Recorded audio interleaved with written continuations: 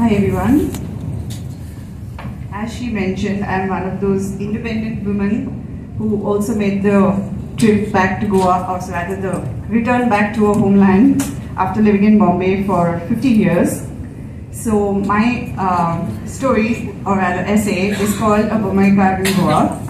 Before I read it, I just want to very quickly say I am very proud of being part of the Goa Writers Group and also of having an essay published in Ways of Belonging, which, if any of you know, is a book of poems by easily one of my most famous relatives, Eunice D'Souza.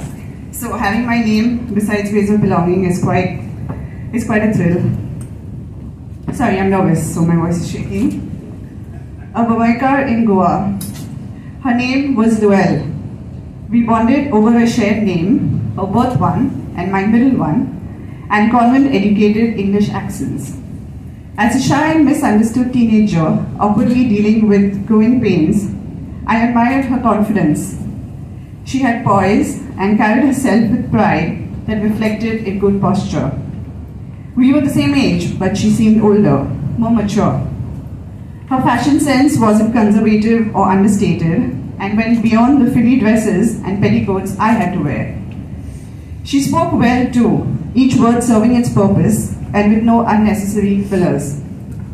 Her English was the cultured kind and one that hinted at a good education, better opportunities and more life experience. She embodied the confidence and freedom that I, a mere village girl, had only encountered between the pages of books and in English serials. I think I had a crush on her. It wasn't anything romantic, I just wanted to be her. I grew up in a tiny village called Kamurli in the north of Goa. It was far from the beaches and nightlife that gave this little state its badge of popularity. I had a normal childhood. Though I was born in Pune and my parents lived in Dubai for a brief while, my childhood was spent in Kamurli. We went for long walks through muddy fields, jostled for space in crowded and creaking buses, stole fruit from trees and spent our evenings doing homework in our balcony. My house was old. We had a big garden, a telephone that didn't always work, a spotty Doordarshan connection, a tile roof regularly broken by monkeys, and a cramped library.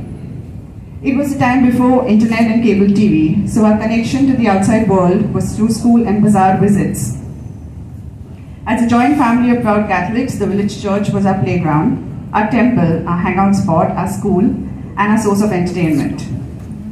The biggest religious celebration of the year was the feast of our patron saint, Saint Rita the Cassia, celebrated in May. The summer months meant holidays from school and we could be part of all those celebrations. It was also the time we welcomed, with much enthusiasm, the rare species from out of town, the Bombay-cars. Luelle was a Bombay-car and I wanted to be her.